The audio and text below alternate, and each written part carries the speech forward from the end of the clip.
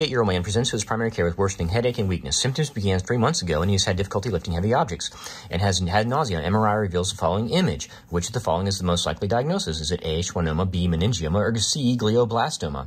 Well, here's the image. Now, we know adult brain tumors. We have the glioblastoma, most common in adults. It's in the cerebral hemispheres. It can cross the midline, associated with necrosis, and GFAP positive. We have the meningioma. It's in the convexities, associated with somoma bodies. You have these calcifications like rings on a tree. We have the schwannoma. It's S100 positive, usually found at the cerebropalatine angle, associated with cranial nerve 8. We have the oligodendroglioma. Fried egg appearance, has a round nuclei with clear cytoplasm. And then we have the pituitary adenoma. This is the most common associated with prolactinoma.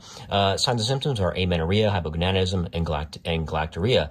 You have bilateral temporal hemianopsia, and derived from Rathke's pouch. But in this one, you can obviously see it crosses the midline. It has the necrosis. It is a glioblastoma.